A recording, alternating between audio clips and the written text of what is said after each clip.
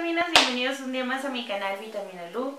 Yo soy Lu y como pudieron ver en el título del video, el día de hoy les traigo el wrap-up de abril, mayo y junio.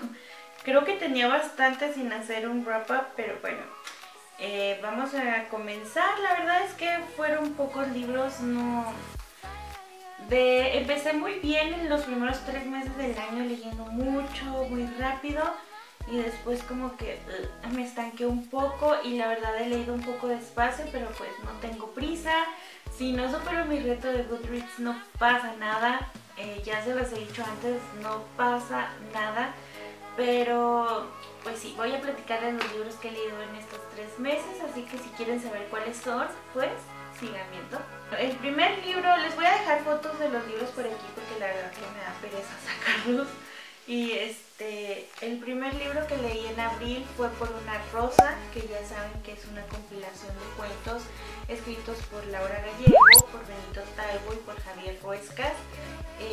Lo leímos para el Resumi Club, que es un club de lectura que tenemos algunos amigos de BookTube y yo.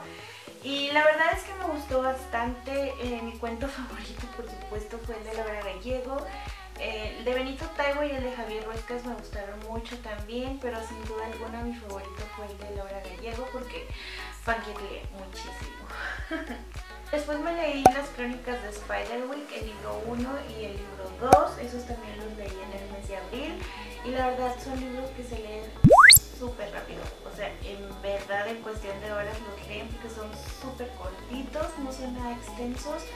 Y son muy fáciles de leer, la lectura es muy amena. Si ya vieron la película, háganme cuenta que les dividí la película en 6 partes y todo pasa casi exactamente igual que en la película y eso me encantó. Recomiendo bastante si quieren leer algo ligero, algo rápido, entretenido y divertido, pues esos son excelentes.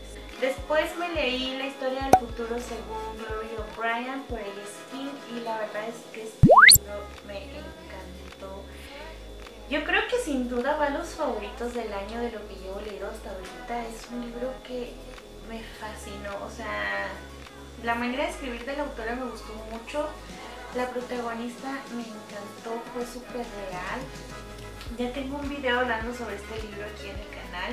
Espero que pasen a verlo si les llama la atención, pero sin duda es un libro muy, muy recomendable. El siguiente libro que estuve leyendo en abril fue Stars Above por Marisa Meyer. Ya saben también cómo esperaba este libro de historias cortas de las crónicas lunares y la verdad fue un deleite para mí porque continué viendo los personajes con los que tanto me encariñé, conocí nuevos personajes, en fin, o sea, nunca está de más tener historias extras de los personajes que amas tanto.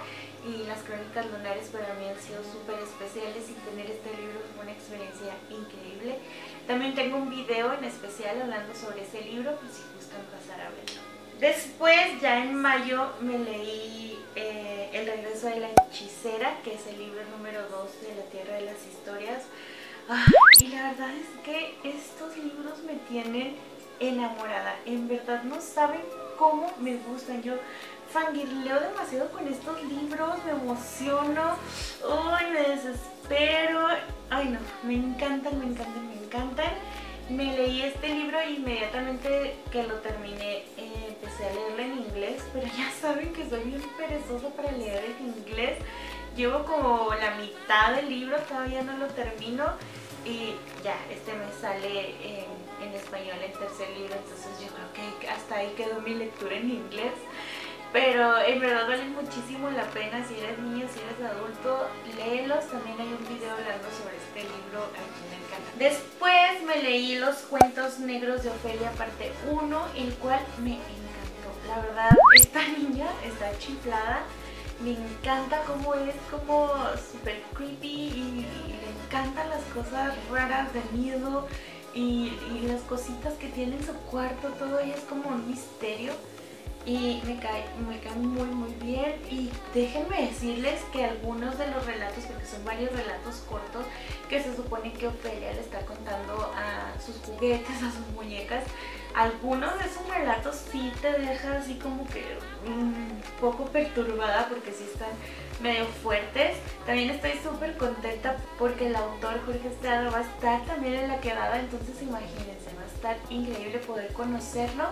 El libro de los cuentos negros de Ofelia parte 2 ya lo llevo como más de la mitad, pero ese me lo leo así esporádicamente cuando se me apetece leer uno de los relatos cortos, pero también está muy bueno, súper recomendado.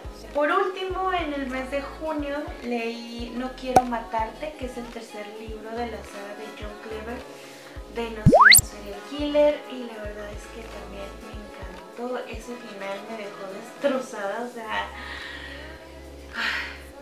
dio un giro tan inesperado que yo pensé todo menos eso, se los juro. Es un libro que vale muchísimo la pena.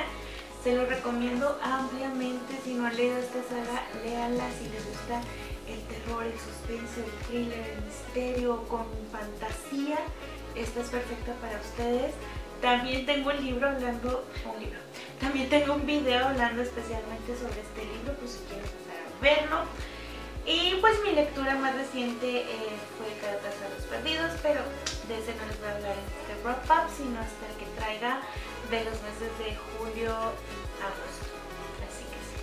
Bueno, pues eso ha sido todo por el video de hoy. Como vieron, leí poquitos libros, no fueron muchos, pero estoy contenta con las lecturas que llevo. Y creo que estoy saliendo de mi rachita de resaca lectora, como le quieran llamar, pero ahí la llevo. Y bueno, esto ha sido todo por mi parte. Cuídense mucho, les mando un beso y nos vemos en el próximo video. Bye.